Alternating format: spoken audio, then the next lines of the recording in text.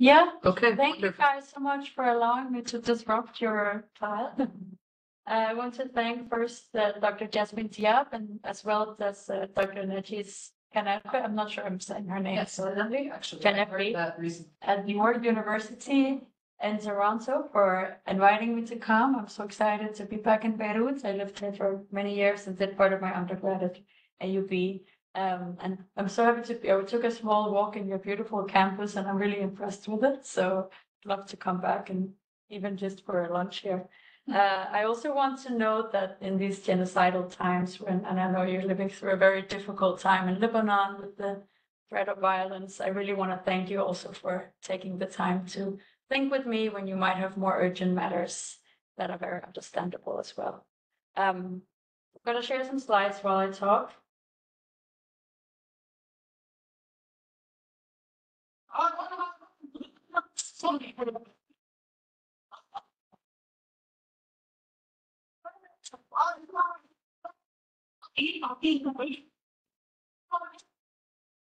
So on a June morning in 2020, an unusual sight interrupted traffic at the busy roundabout by the Mathaf in Beirut when a group of Sudanese men came marching through car lanes. Onlookers who poked their heads outside car windows could hear the man chant, Sudan ubas, Rashin Rashin, we want to go home, we're returning. The protesters carried banners with images of the director of Lebanon's General Security, and they gathered in front of General Security's headquarters. One of the protesters, who was nicknamed Usher, pulled out a piece of paper and he began to read from it. Addressing the Lebanese authorities, he said, for weeks we have been waiting outside the Sudanese embassy in order to practice our right of return. In his speech, Usher made a double address that signified the protesters' predicament as being both migrant workers in Lebanon and exiled citizens of Sudan. I'm going to talk about this predicament. First, he called on Amel Am to lift the exit fees that you might know about this that are imposed on migrants who either lack papers or who have overstayed their visa, so they have to pay an exit fees to leave the country. Secondly, he called on the Sudanese embassy to supply a charter flight to bring them home to Sudan. He described the present conditions in Lebanon as harsh and inhuman. As I learned through conversations with the protesting migrants, most of them have been out of work for over a year. You note the date of this was July 2020, and some had never found a job in Lebanon in the first place. Unable to pay the return ticket and the exit fees, they were left stranded, al-in, as they told me. They were not alone in this predicament. By this time, as you may know, thousands of migrant workers were fleeing Lebanon's economic collapse, having lost either their jobs or the value of their income, like their Lebanese counterparts. So what began as a humanitarian crisis, when employers of Ethiopian migrant women dumped them in front of the embassy in Hasmiyeh, unable to afford their labor anymore, soon turned into a political demand. The migrants wanted to go home.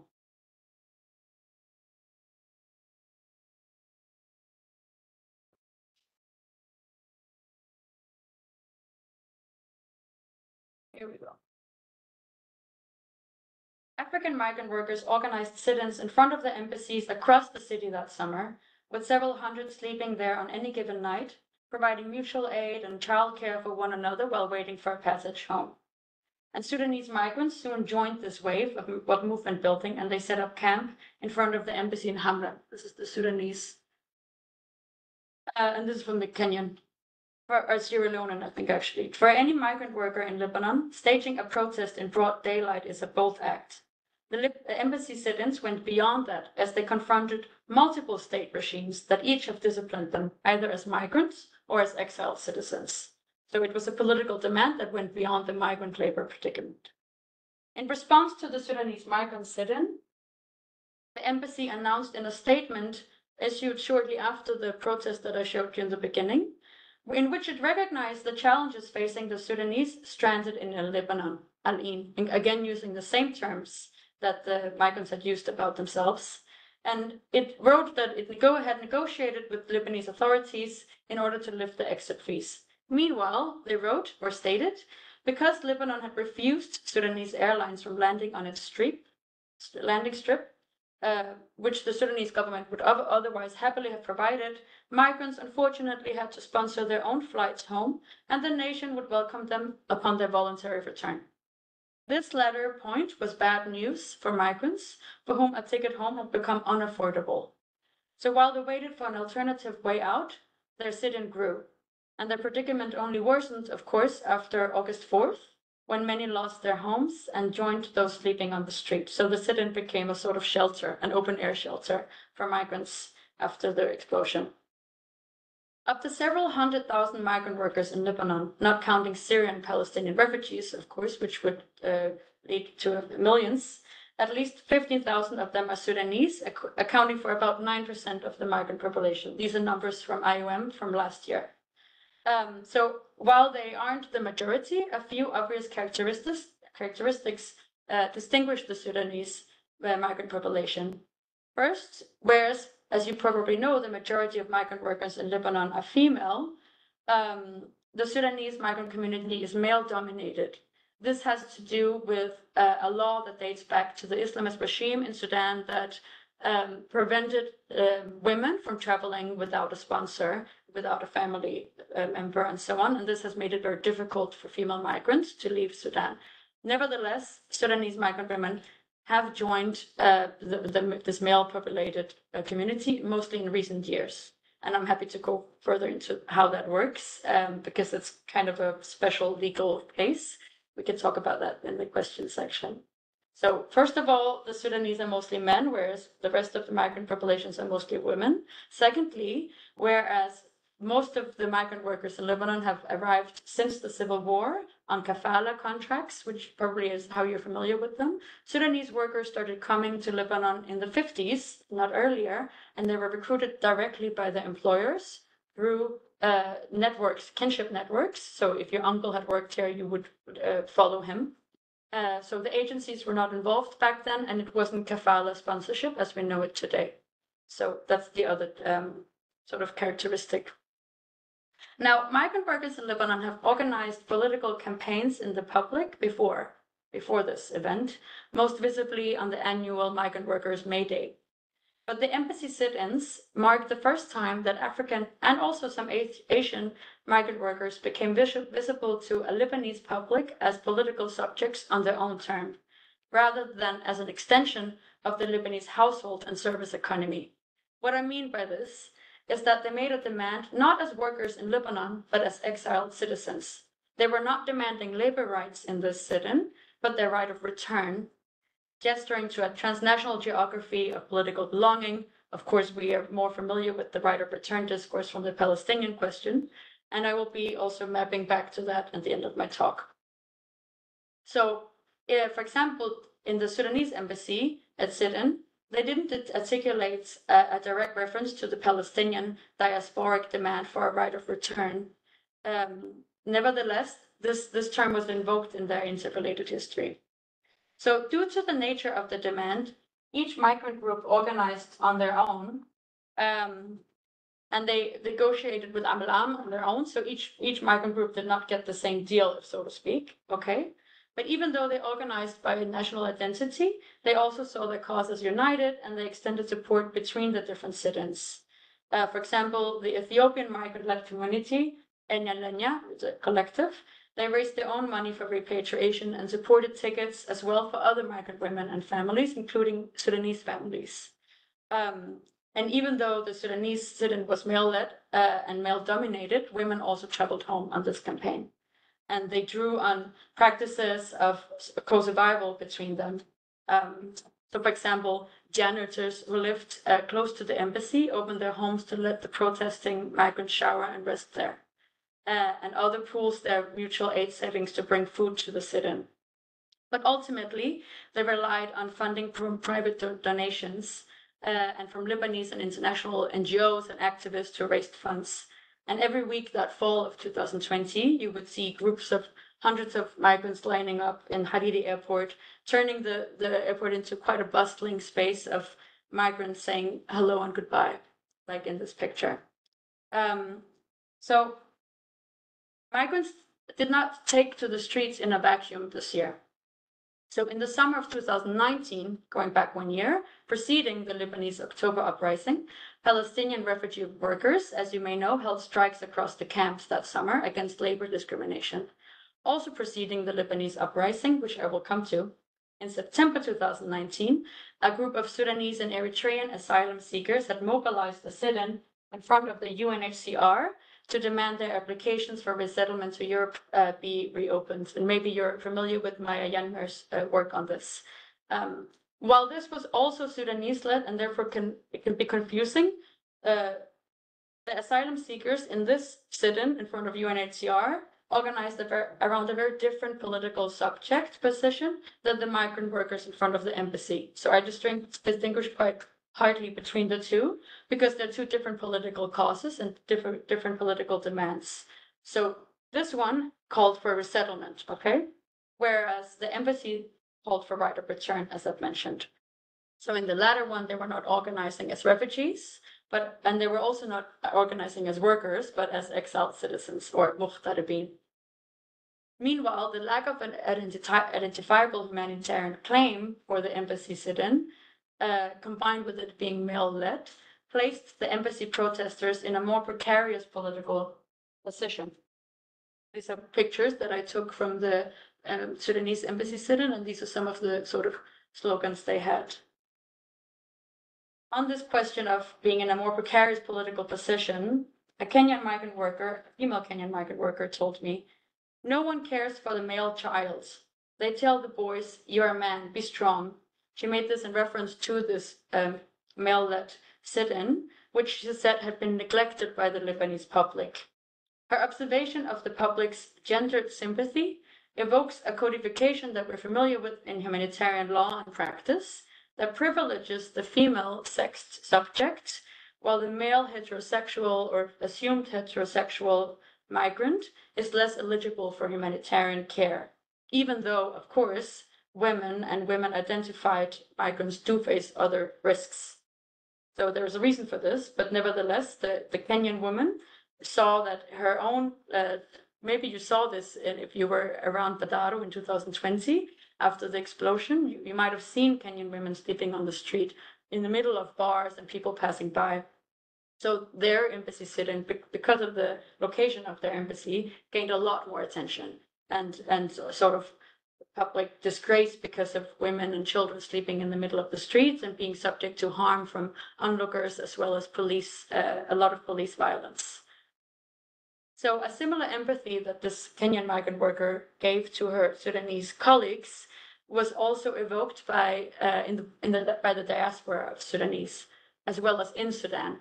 So, for example, as you may know, and we'll talk more about this, there was a revolution ongoing in Sudan at the time, and the Sudanese Translators for Change, which is a pro-revolution network that became big in the revolution, tweeted, "Bring our children back," in reference to this sit-in. So, meanwhile, this paternalist identification, again, of the male migrant worker as a child, and a child of the nation nonetheless, contrasts quite notably with the expectations that are placed on male migrants as being proud family providers and not in need of care. So here you see how the migrant worker in need becomes awkwardly positioned between the revolutionary citizen who sort of represents national labor struggles, which they were excluded from, and the international refugee who can claim a clear humanitarian protection, which they also could not, because they were asking to go home. This binary, okay, between the worker and the refugee, in which the migrant worker is awkwardly positioned, was evoked by several migrant workers that I spoke to that summer. One, Abdul Raif, I'm going to mention a couple of names, so just for warning you so it doesn't get confusing. A young Darfuri migrant, he said, "We're not revolutionaries, nor are we refugees. We're just stranded, al-in," the same term. He emphasized that there's nothing revolutionary about begging the regime to take us back. So he was critical of the sit-in, and he expressed an overall sense of political hopelessness at this time, a sense of being stranded in the present, we may say. His friend Walid, who was a bit older than him, agreed. The three of us were having coffee, and we had just passed by the sit-in, and he said, "We're not revolutionaries here. We're just foreigners, workers without rights. the guys used slogans from the Sudanese revolution, but this is wrong. The sit-in was not caused by the revolution in Sudan. It was caused by Lebanon's crisis. So here he referred to the slogans that the sit-in had adopted from the ongoing revolution in Sudan. So the Sudanese migrants in Beirut were making a sort of direct reference to what was going on in Sudan. For example, chanting "Ihna thuwar min kamil al-mishwar," but the guys who did not join their fellow Sudanese at the sit-in said, this is kind of empty talk. I want to note in this context that both of the people who were, several people who were critical of the sit-in, had grown up in Darfur, where they had been fled and their families have been fleeing wars waged by the regime in Sudan. And so they did not have any path home. Let's say return was not safe for them. Yet another migrant called Abdallah, I'm using, by the way, acronyms here, I'm not using the real names, a Darfuri migrant, told me something similar. And he's made a very interesting argument, so I want to just emphasize that a bit. He had himself been at the forefront of a solidarity march that the Sudanese migrants had made the year earlier with the revolution in Sudan. But in this sit-in, he stayed away. And then when I asked him why he didn't join like this ongoing action, he said, "We're workers without voice and rights," similar to how I had heard this discourse from fellow Sudanese. But then he elaborated. He said, "In Lebanon, we Sudanese enjoy life. We can eat and drink. What right do we have to ask the regime to help us get home? The sit-in didn't accomplish anything political. The regime doesn't care about us." So I want to unpack a little bit his discourse here. He articulated first the tension between being a migrant and an exiled citizen. So the Sudanese in Lebanon are workers without rights. That's his first observation. But in Beirut, they live and have access to pleasures of consumption, in contrast to the communities they left behind in Darfur in particular. Now, of course, those consumption levels have been drastically declined by the crisis in Lebanon, but still he made a comparison where he said, we're relatively privileged here. His recognition of that privilege and perhaps a sense of guilt towards home were closest than any claim he may entertain in relation to the Sudanese state. He says we have no right to ask them to help us, okay, because we chose to go here. But even if they did claim a right, this is the irony of his speech, the regime wouldn't listen because they don't care about us.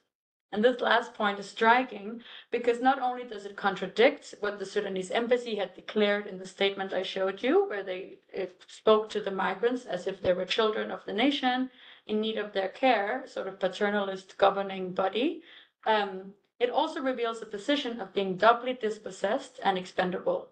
So they're workers without rights in Lebanon, which it's true by law here, and citizens in Sudan whom the state does not care about. And this renders their claims irrelevant in both contexts. This is not my argument, but this is what he thought.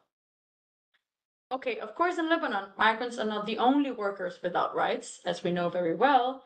Lebanese national workers, too, have been struggling to feed their families since the crisis began in 2019.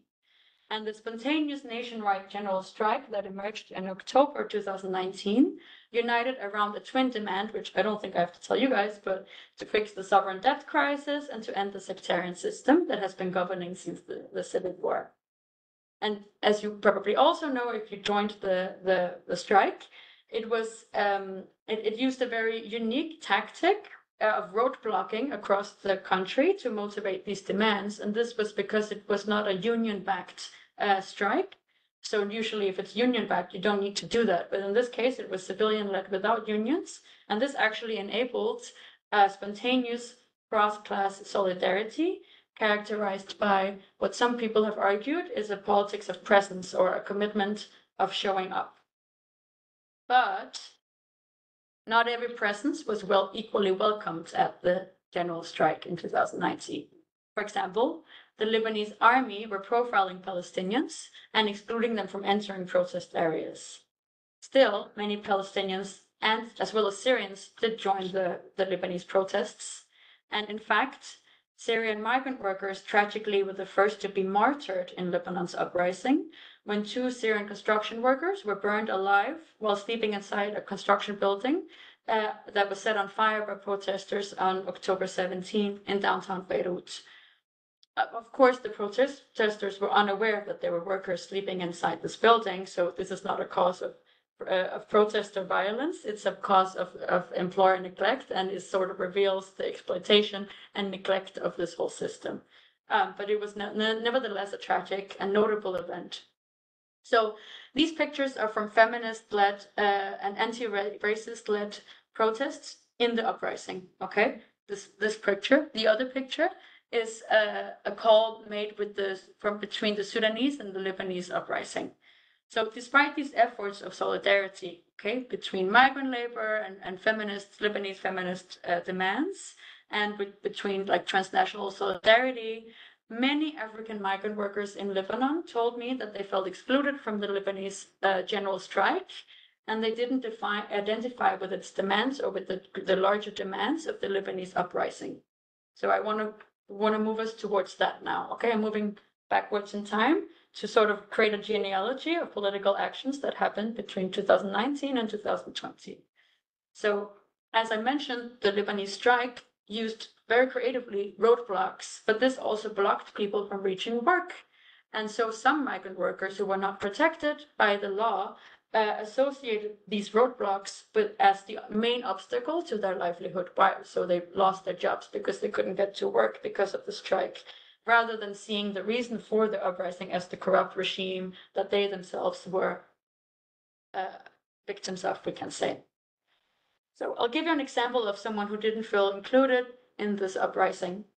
Musa, a young migrant worker from Western Sudan, had lost his job in an office in downtown Beirut during the crisis. He could no longer afford his rent in Beirut, so he moved to Saida, where he got a job at a potato chips factory, and he was working the night shifts.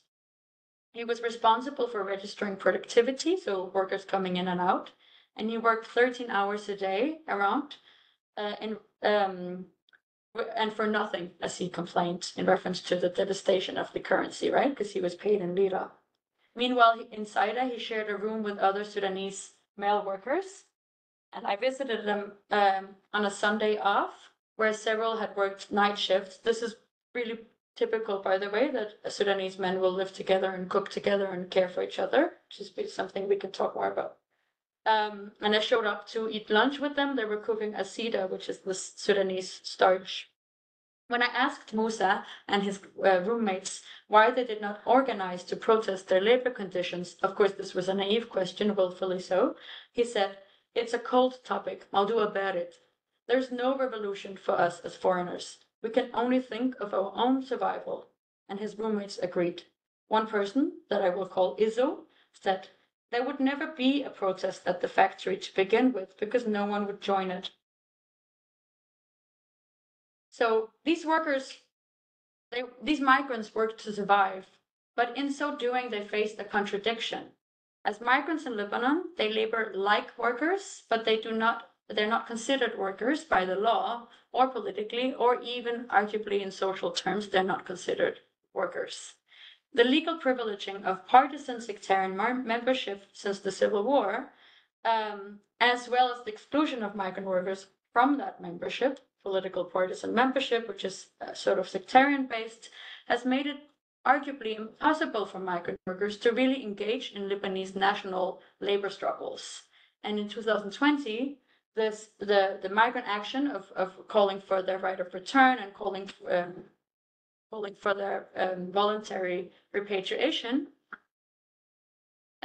suggests that the struggle to survive Lebanon's crisis has pushed them past any aspiration they may have otherwise entertained for recognition and integration as workers in Lebanon.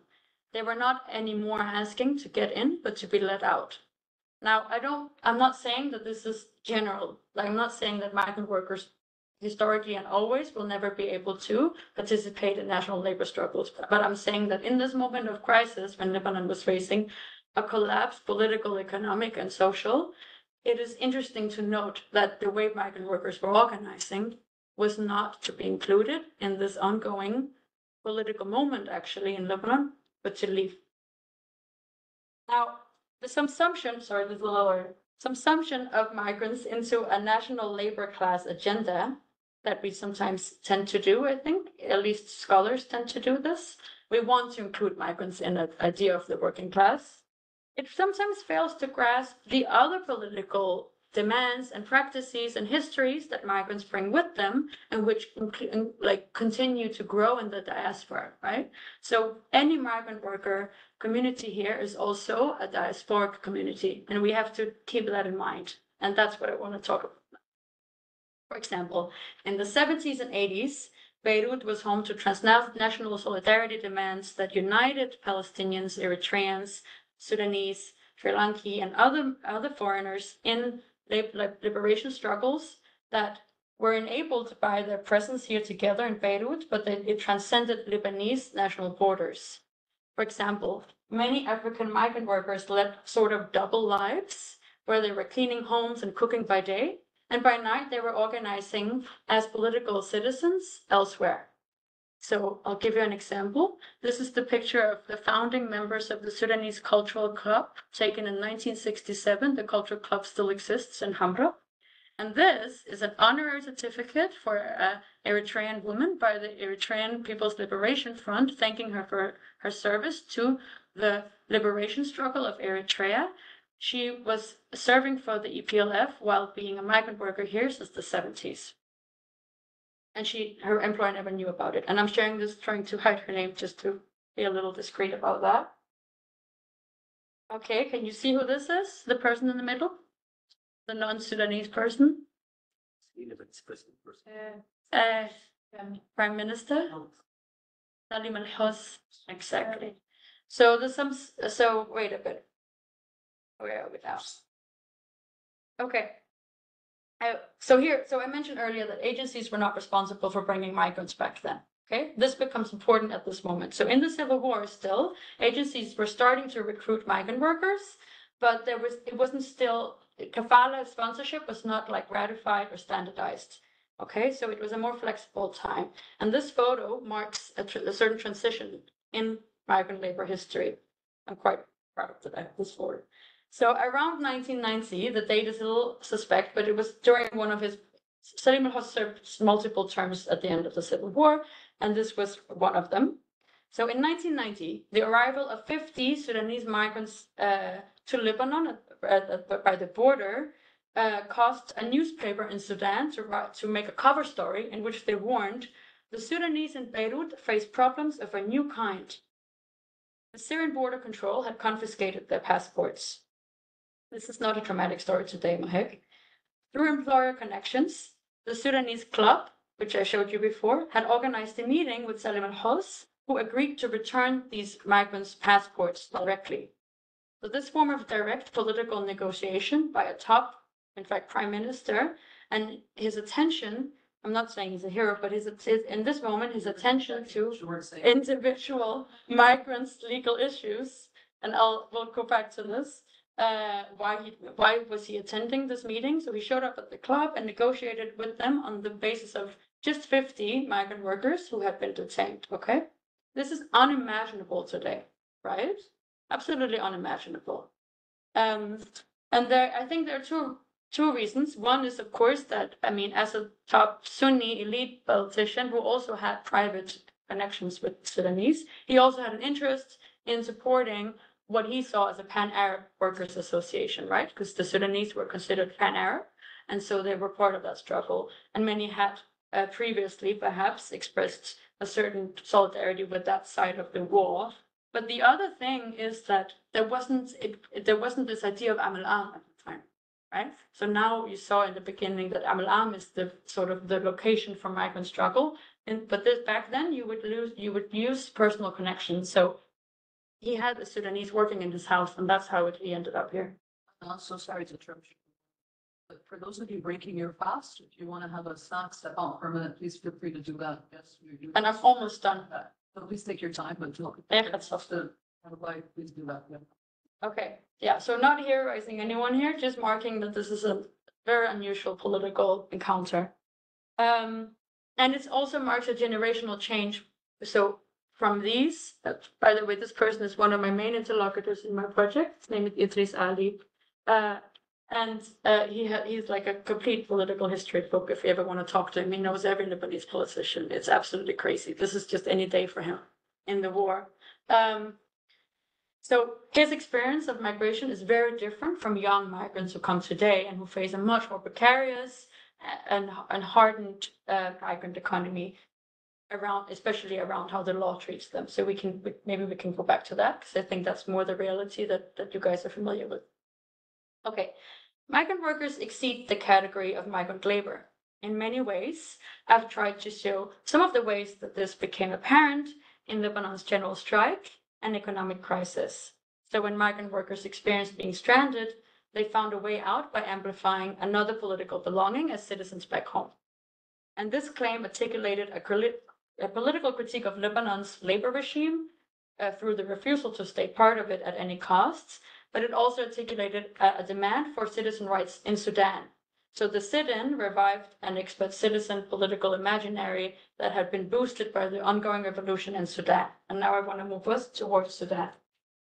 This actually is an iconic image. I mean, I took this image, it's not iconic from my, but the bridge, and maybe Jenny can speak more to this, but this bridge became very important in the revolution, and it's also a tragic place where the army threw several protesters in the water who drowned. And this tower is a gift from, I mean, that's what he calls it, it's called the Gaddafi Tower, and it was recently bombed in the war. So, yeah. So by the time that many Sudanese migrants returned to Sudan, the families were struggling with the rising costs of living amid a transitional period in Sudan that wasn't going so well, let's put it just in these terms. And for example, there was a cut to basic subsistence goods, so it became very expensive to